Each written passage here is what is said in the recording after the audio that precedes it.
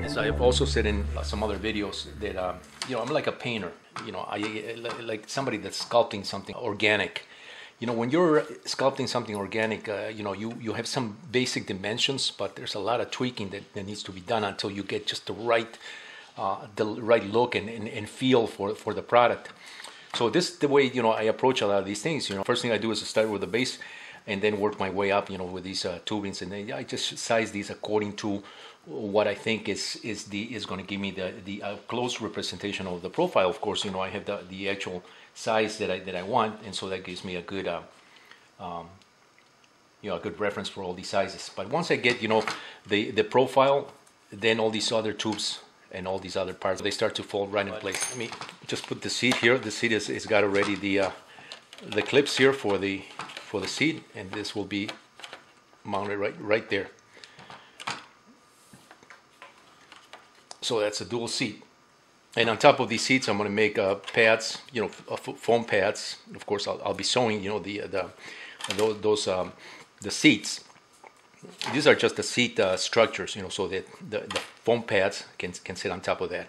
I'm really going all out with this particular frame because this is a very high-end real aircraft. If you've seen the Tanarg in real life, it's a beautiful aircraft.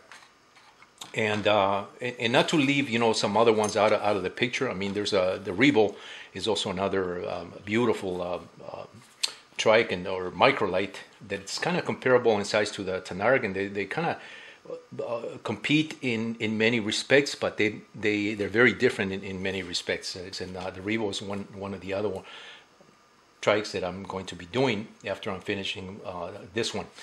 A lot of these parts, once again, can be used, for the Revo and for similar Trikes, and also, the pilot, the size, the scale is pretty much the same. And I'm just going to stay with this particular scale because this works really well. You don't need a bus, to carry your model, and you don't need a, you don't need a big truck, to carry your model to the field back and forth, and you don't need to disassemble, as you would, with a, with a much bigger scale model. So that's why it's the reason why I like working with this size, and that's the reason why I produce the 1.25 in that particular size. I produce 5 sizes in the easy line, beginning with the 1.0 and up to 3.0 size, which you can see how nice that it just sits in that pocket there. I never planned to use these seats on this particular aircraft here, but it just works so well because when I do these things, I do it with a good sense of proportions, so that I can also reuse those parts if I need to reuse those parts in some other products. That's how I did the 1.25 Pilot. A little bit bigger than a G.I. Joe size Pilot.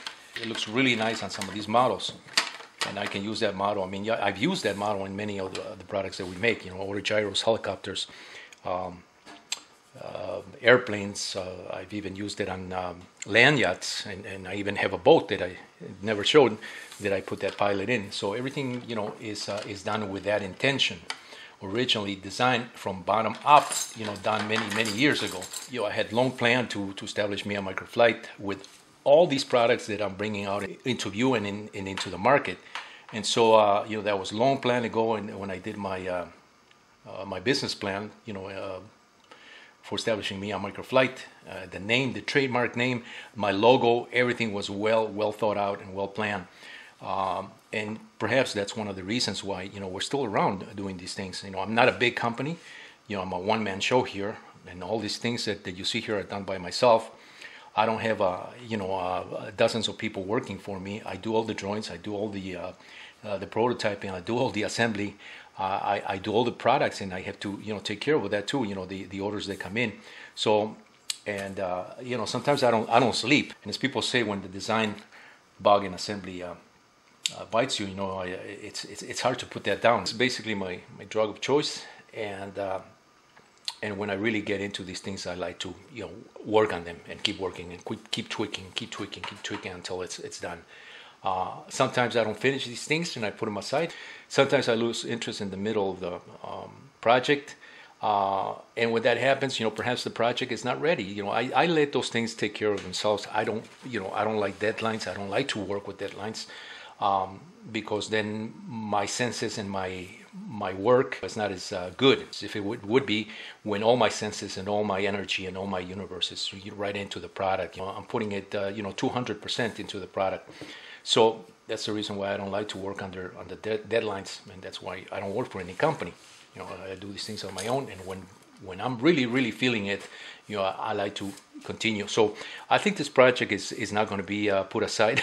I mean, as you can see, it's been really pushing me, and getting me, re-inspiring me every time I've accomplished a little sections here. It's like, okay, move on to the next section, and then the next section comes on, and then I go, wow, that's looking pretty cool.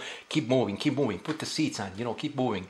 And I mean, from this to this to this is taking me about a week.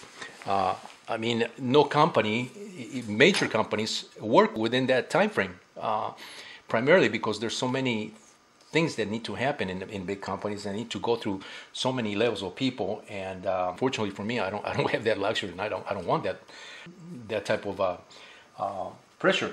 But I work a lot faster, is what I'm trying to say. Even though I do these things by myself, and it's because I can concentrate on this anytime I work out of my home. And anytime I need to, I get in the middle of the night and I can't sleep, or rather to watch TV or a program, I go to my shop and start cutting parts and start making these things, and I just keep working, keep tweaking it, keep molding it. Take a little paint, take a little brush, for my palette here, and work on it. So this is how this comes about. So once again, this is Mario with me on Microlight. Stay tuned for more.